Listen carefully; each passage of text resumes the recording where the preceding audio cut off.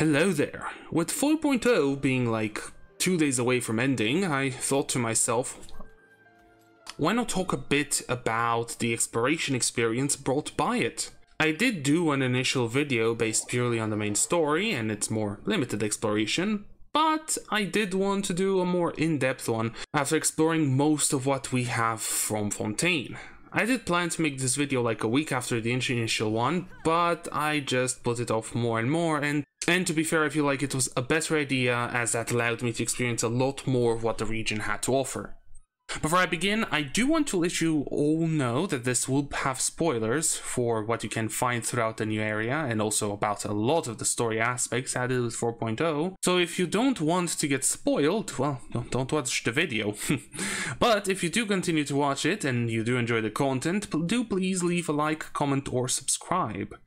Okay, let's get started with exploration. First things first is the underwater exploration that is just pure fun.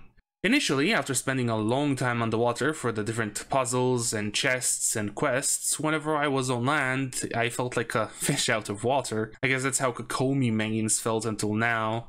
Jokes aside, it is amazingly fluid for an underwater mechanic. History has shown that underwater levels are, how to put it, not really liked by the community, but I do feel that Hoiverse hit the nail when it comes to it. Easy to move around, especially up and down, as they allowed us to use the mouse for that. My only complaint is that the combat is very simple, but I do understand why. Giving most characters new underwater attacks animation would have been a lot of work to do, so why not go for some generic animations instead? To be fair, I don't think the underwater mechanics will stick around after Fontaine, other than maybe some small puzzle areas, so that might have been a factor there too. One thing I think they could have done, though, is to not require the player to find specific mobs within the water to use the new attacks, and instead allow the player to just swap between them at will. The burst button is empty when underwater after all. With the limiting combat out of the way, I have to say that this is my favorite new exploration mechanic they have introduced. It is also the most expansive, as everything else before felt more like an evolution of an already existing mechanic, kind of like the 4-leaf sigils from Sumeru being a better version of the ones in Inazuma. Something interesting that Hoiverse did is also how they introduced verticality in the new region.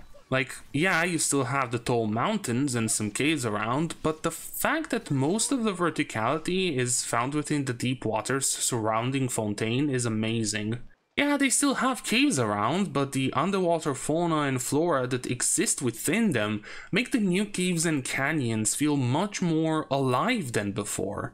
There's also the returning mechanic, again from Inazuma, weirdly enough, with the teleportation circles.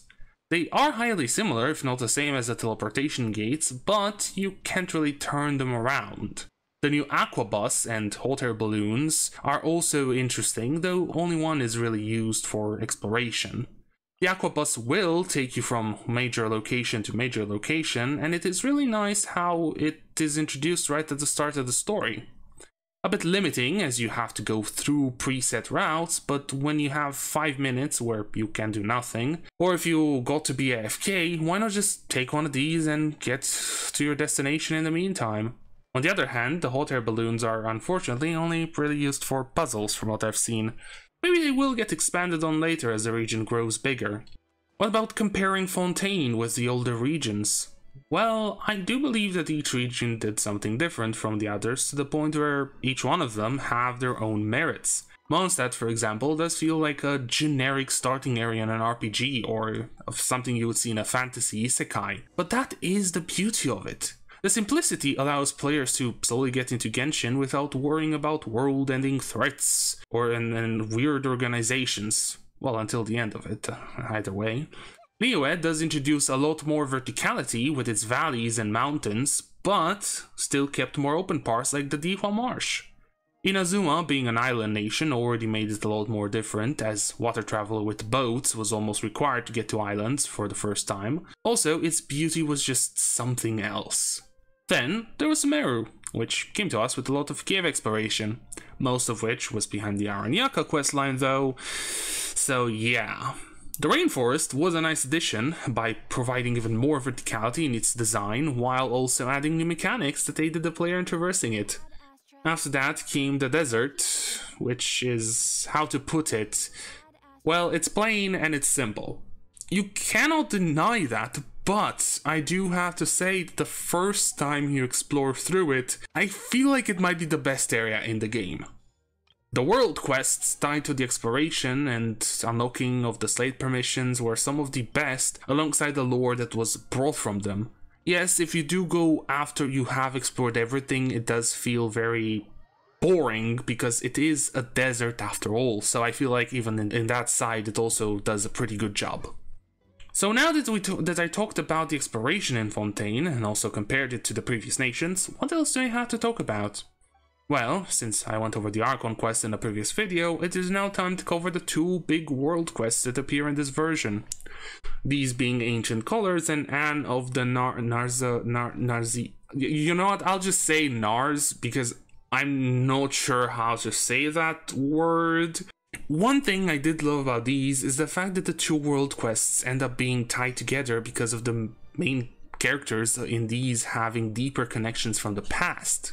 I'll start with Anne of the Nars, as in my opinion it was slightly less impressive compared to the others, but it was not bad, like not at all. But after going through the rest of the story in the update, it did feel a bit more basic, even though it gave a decent amount of lore.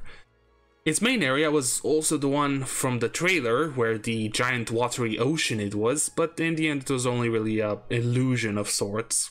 The reveal that it was all actually a story was, well, obvious from the very early stages of the quest, as a lot of the things the character said and did seemed like they were from a play or from a children's book. I do believe that they had a bit too many characters added to the adventure group from them to just disappear partly through the adventure. Felt a bit off in my opinion. With that said, the ending was really interesting, with Marianne and the reveal of Anne being a manifestation of the story, and of Marianne from the looks of it. Honestly, I still don't understand how that whole thing really fits together, but what can I say, it's magic, it's Genshin, Oceanid magic, however you want to call it. The second quest also starts innocently enough, but by the end we'll literally get to a point where Fontaine was like seconds away from disaster, more than it already is. You meet Mimir at the start, who wants to paint in peace, but does get harassed by a bunch of eremites. You save her and she wants to paint your portrait to show her gratitude. Shenanigans with paint ensue, and you do end up facing the employer of the Eremites, who is also an Abyss Herald, and also connected to those other characters that I talked about a bit earlier, who wants to currently resurrect a giant beast called Elinus, or at least wants its blood for something. But, plot twist, Elinus is actually a good guy who might or might not have come from the Abyss. Talking about cosmic power and coming from beneath the earth does give me abyssal origin vibes. Alongside that, it acted very similar to Durin, an abyssal influenced character that did evil without realizing it. Oh, and the whole quest does take place inside its petrified carcass. Yes, I know, quite metal, not gonna lie. But other than that, the whole quest is really wholesome, and the mirror scenes themselves are very lovely. I really enjoyed this world quest for both its random NPC interactions and also for the added lore. Now, where do the two world quests intersect? Well, it's with a character I haven't really talked about from the second world quest. Seymour. Seymour is a highly advanced mecha dog that was being cared for by Mimir, but its real purpose was to protect none other than Marianne. Yes, the one who created Anne from the other world quest is also the owner of Seymour.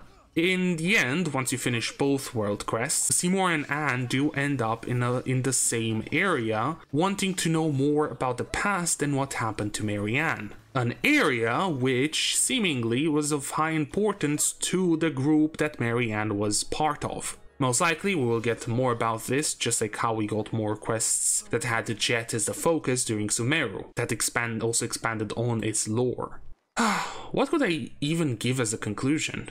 I love the area and all its types of exploration, be it underwater or the airships. Actually, I know what I need to talk about. The commissions. Boy, oh boy, the commissions.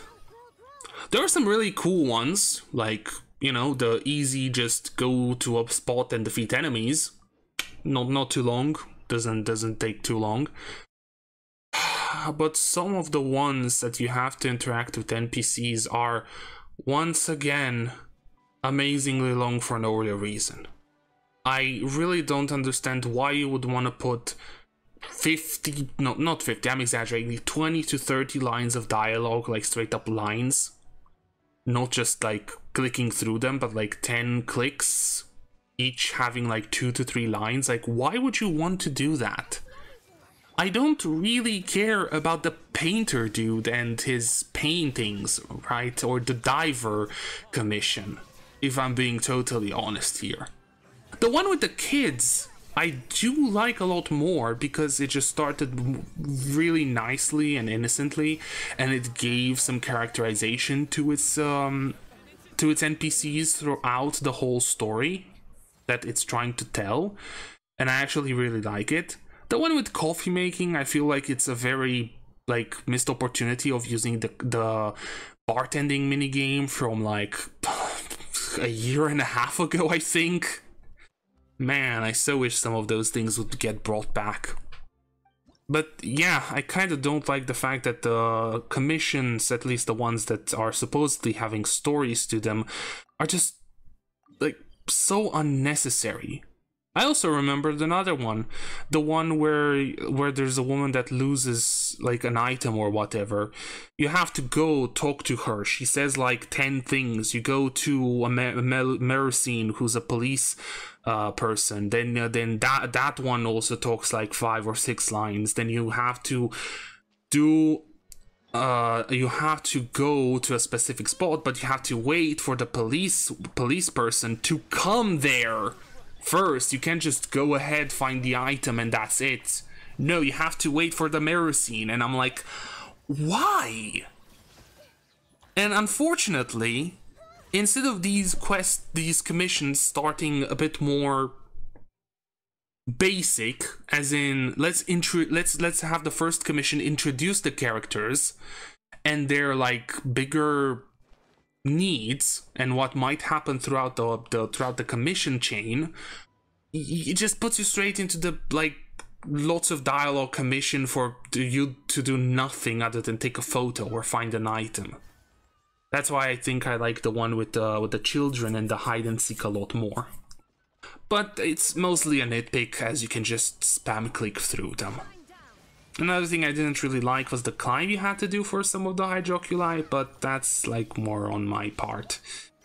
Score-wise, I think it's still the same.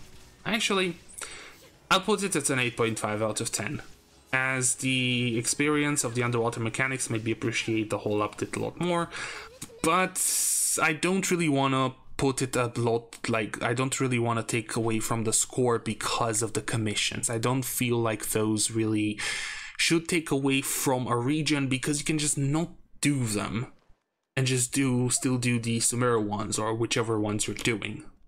Okay, so I think this should be it for 4.0, but I will do more of these videos when 4.1 does come out. I do want to do these at least for the first 2 major updates, which do come with new stories and areas. Either way, this is it. I hope you have enjoyed the video, and I will see you in the next one. Thanks for watching.